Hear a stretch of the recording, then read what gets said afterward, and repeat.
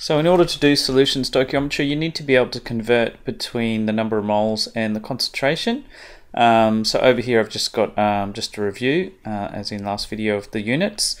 Concentration can also be represented as square brackets. So if we're looking for the concentration NaCl, I prefer you label the formula like this, but it is also quite common just to have square brackets, and that means concentration as well.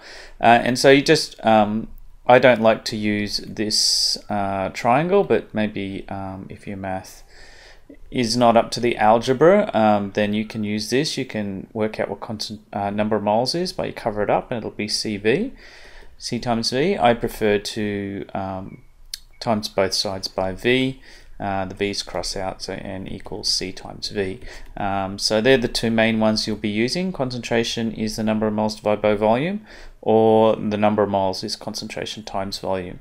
Now the formula itself, if you do forget it and don't have a formula book that gives it to you, well, you should already know that 1 mole per liter is how concentration is represented, and so that is simply N, and that is a V, and so you've already got C equals N on V, just in the very definition of concentration that you're given in the question. Okay, so let's just go to a practice question. So a solution of, someone's put 2.65 grams of anhydrous, which means there's no waters attached. Just generally, if you don't understand a word, you just cross it out. That's the beauty of science, not very much liked by the English teachers. Same with cognitive verbs.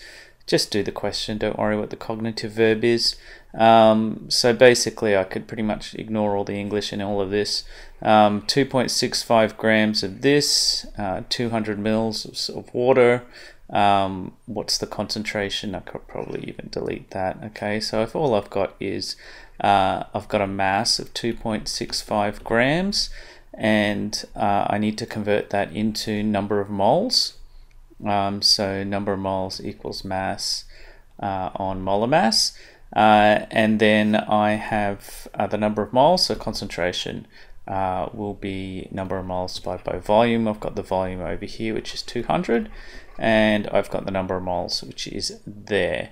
Okay, so sort of once you get used to this, you can probably delete out every letter almost, besides chemical formulas, and you can probably just guess what the question is asking you for, or replace all the cog verbs with do. Okay, I better be quiet now before I get in trouble.